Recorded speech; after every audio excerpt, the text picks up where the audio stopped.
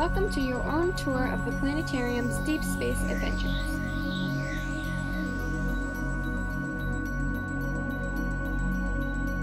These are your tour guides, Jordan and Saturn, who will be taking you inside the walls of the Adler Planetarium. So grab your tickets, because this ship is landing.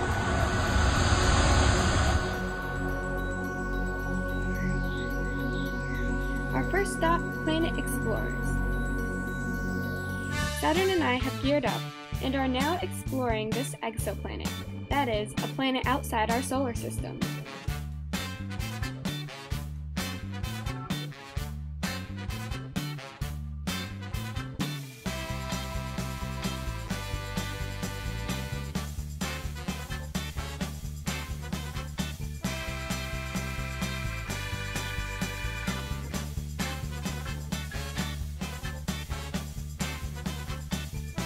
Looks like its gravitational pull might be a little weak. So what makes a planet habitable? Its composition plays a major role. Composition, simply put, is what a planet is made out of, and the farther away from the sun a planet is, the more gaseous it is. For our life, we need a terrestrial, or rocky planet. These are only found in the habitable zone, the zone outside of a star that can support liquid water.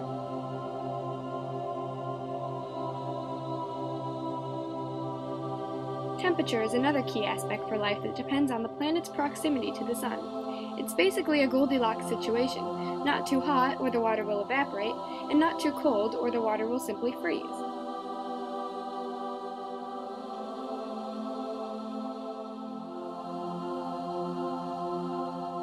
The mass of the planet determines whether or not a planet can hold an atmosphere, another key ingredient for life. Because we are so far away from exoplanets, it's hard to calculate all of this information. That is why scientists have unique ways of bringing information to us rather than going out to get it. Saturn, do you think there's a chance to find extraterrestrial friends?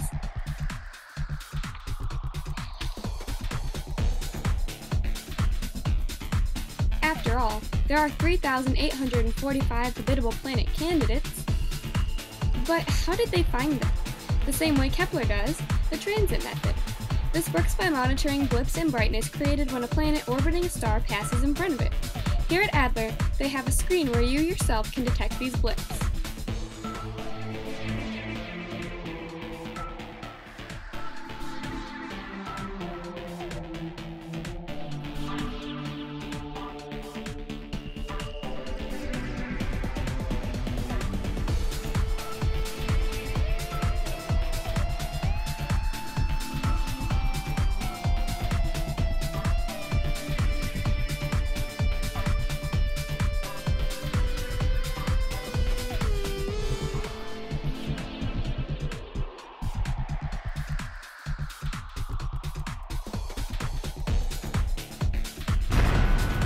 What do you say we head back to our galaxy for now?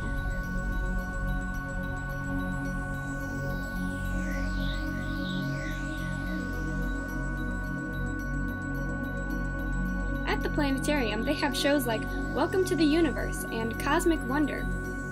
Let's take a look inside the dome. We could even imagine planets orbiting other stars as well. This illustration, also a part of the Adler's collections, depicts that new world view, with each star orbited by undiscovered worlds. And as we get closer and closer, you can either follow along with the penny or set yours down, whatever works for you. But if you are following along, go ahead and set it down, because we're going to keep going. We're actually headed for this patch of sky, the size of Abraham Lincoln's eye.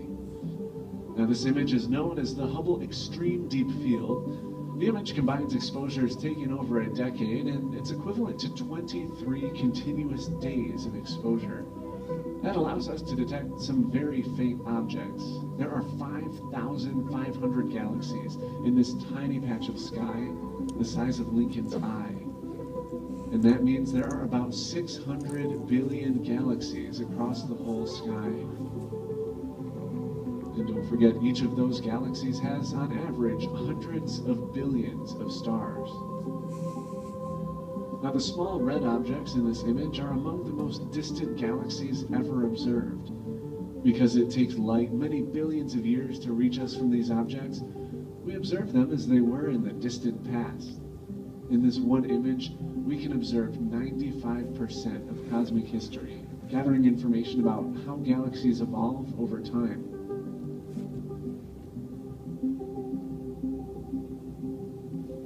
And we can gather all that information just from that one tiny patch of sky the size of Abraham Lincoln's eye on a penny held at arm's length. Imagine how much more we have yet to discover across the whole night sky. So, why is this relevant? What does it mean? Comparative planetology tells us that studying other planets naturally gives us insight into our own planet Earth. Kepler's main goal was to find exoplanets, its long-term goal being to help us answer, is our planet unique? 1 in 5 stars in the galaxy have an Earth-like planet. This means that there are 11 billion potentially habitable planets in our galaxy alone. And with over 100 billion galaxies in the observable universe, there are certainly plenty of opportunities for education and for insight.